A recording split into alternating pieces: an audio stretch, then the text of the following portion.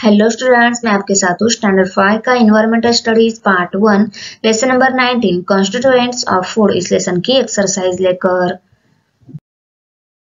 Question first, what's the solution? The body requires N adequate quantity of proteins. Answer: body requires lot of protein for body building. There is constant wear and tear of the body. That is also taken care of by proteins. Therefore, large amount of protein should be in diet. For vegetarian people, different deals, pulses, groundnuts, grains, paneer, tofu, soya bean have to be included in diet. For non-vegetarian people, fish, meat, eggs are excellent source of proteins. Question 2. Use your brain power. Why are children told to drink milk every day? Answer: milk has almost all the food constituents.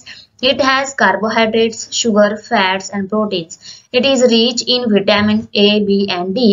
The calcium content of milk is also quite high. Milk is easy to digest. It gives energy. The growth and development of the body is faster when milk is taken in our everyday diet. Therefore, children are told to drink milk every day. Question number 3. Give two sources of each of the following food constituents. A. Minerals. Answer: leafy green vegetables, fruits, sprouted pulses. Protein: paneer, eggs, fish.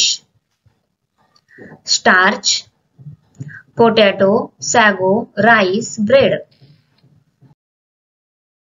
Question number 4. Fill in the blanks. उसमें A dot dot in our food gives us the ability to resist disease. Answer: vitamins. B question. Calcium make our bones strong. C question. Foodstuffs that taste sweet contain various kind of dot dot. Answer: sugars. D question. A diet that provides all the constituents of the food in the right proportion is called the dot dot diet. Answer: balanced diet. Number 5. Answer the following questions. उसमें A. Of what use are the sugars that we get from digestion of starch? Answer: the sugars formed from digestion of starch are burned slowly. While burning, they release energy. The sugars thus act as fuels. This energy is used for different kind of work. It also keeps the body warm. Question B. Name the sources of fiber in our diet. Answer: bran in the flour of grains, whole grains and pulses, fruits, vegetables and especially their skin sprouted pulses with their skins green leafy vegetable are all source of fiber in our diet. Question C. What are carbohydrates? Answer: the energy providing food constituents which consist of starch, sugar and fiber are called carbohydrates. Question D. What is meant by malnutrition?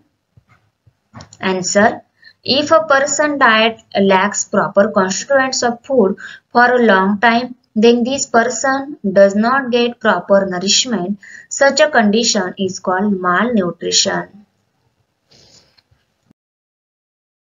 Question number 6. Match the following.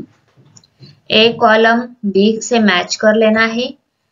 Fats, oil, protein, pulses, vitamin, brands of cereals, mineral, iron, starchy foods, jowar.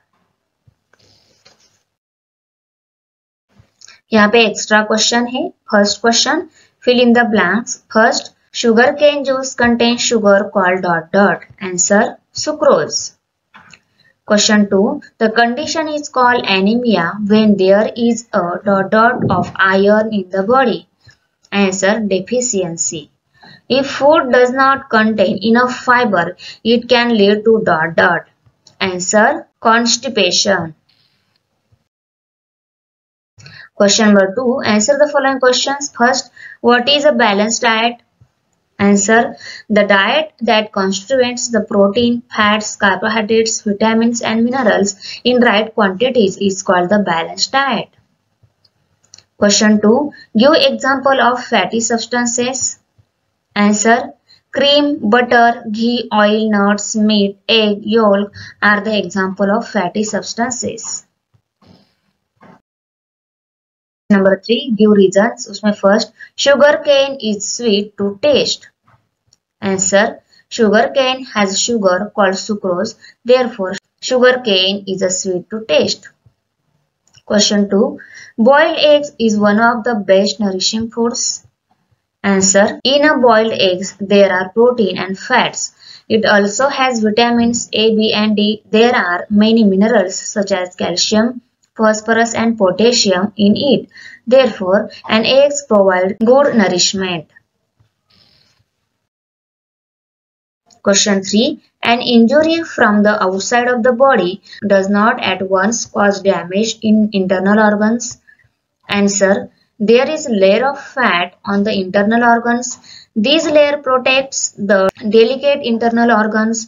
Therefore, even if there is an injury from the outside of the body, it does not at once cause damage the internal organs. Thanks for watching video. इयत्ता 5वीच्या Marathi, semi आणि इंग्रजी या माध्यमांच्या सर्व विषयांच्या स्वाध्यायाच्या नवनवीन व्हिडिओसाठी चॅनलला subscribe नक्की करा, लाईक करा, कमेंट करा आणि वर्गमित्रांना शेअर करा.